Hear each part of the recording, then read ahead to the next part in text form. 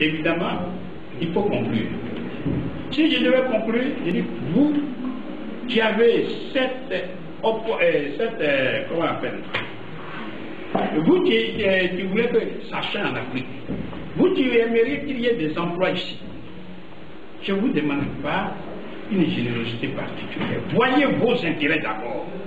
Vos intérêts, à mon avis, sont doubles. Premier intérêt, c'est quoi? C'est que aujourd'hui, vous avez des clients qui sont potentiels en Afrique. Il s'agit d'1 milliard de personnes, de mettre 2 milliards. Vous avez la chance que nous parlons votre langue. Vous avez la chance que nous avons une partie de votre culture. Il suffit simplement de dire qu'on ne donne pas un seul centime, mais aux Africains de choisir leurs dirigeants. Nous, on ne se met pas dedans. Rien que ça vous coûte même pas un centime. Mais quiconque ne respecte pas ça, celui-là, il n'a pas notre soutien. Si on fait ça à l'Élysée et que c'est appliqué réellement, vous allez voir la part de la France et de l'Afrique va changer.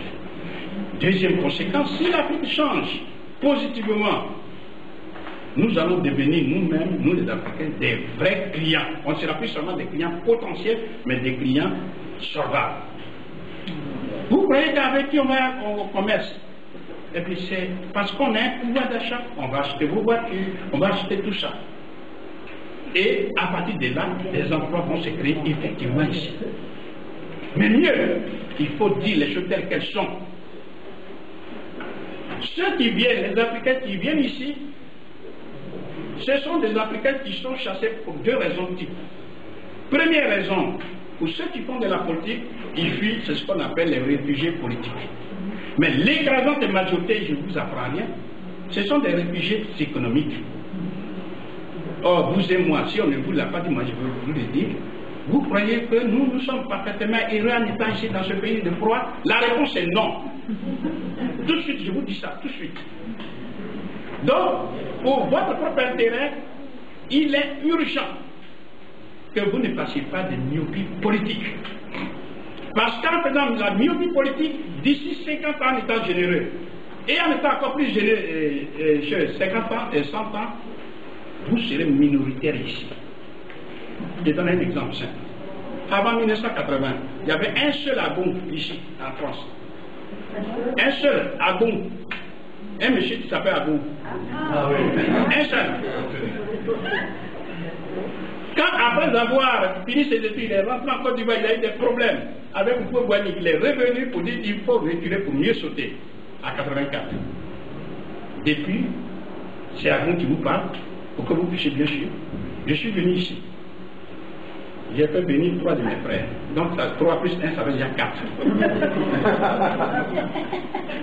Eux, ils savent ce qui sépare les neveux. Chacun a fait venir 4. 3 par 4, ça fait 12. N'est-ce pas? 12 plus 4, ça fait déjà 16. Nous nous sommes mariés. On a fait venir nos femmes. Ça fait combien? Bon, 12 fois 2, ça veut dire 24. On a fait des enfants. Chacun de nous a 3 enfants. C'est-à-dire, j'ai compté, nous sommes déjà 64.